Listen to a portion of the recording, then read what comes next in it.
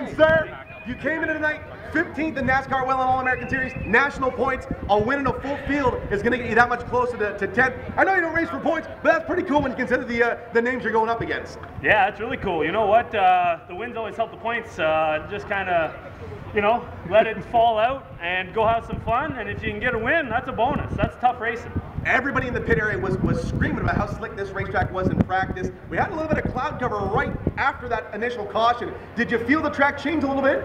Yeah, it was really greasy. Getting into the corner, you're on the edge. I knew the 41 was coming, and I just tried to keep it pointed the right way. And it all turned out for us. I mean, you've been so close for weeks. You've been right on Taylor's rear bumper cover. And I spoke with you last week. You said, yeah, the car's good, but not as good as the 41. And I guess you went home, you guys worked on this car. It looks miles different, miles better from where it was last Saturday. What did you guys do to it? Yeah, we're finally figuring this out.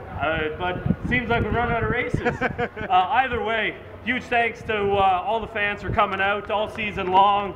It's been awesome racing for you guys, my crew, my family. My girlfriend Sandra, all my sponsors, R&W Equipment's been huge all year, Matco Tools, Queensville Sod, Carrot Express, and Speedy Auto Machine, man. I gotta ask, final question. This was the first time back to Victory Lane since you sort of formally announced that you might not be back next year. Does it feel a little bit different to be here in what could be the last time? I don't know. You know what? We'll have to see what happens. Obviously, it's different every time. I think it gets better and better every time you get here.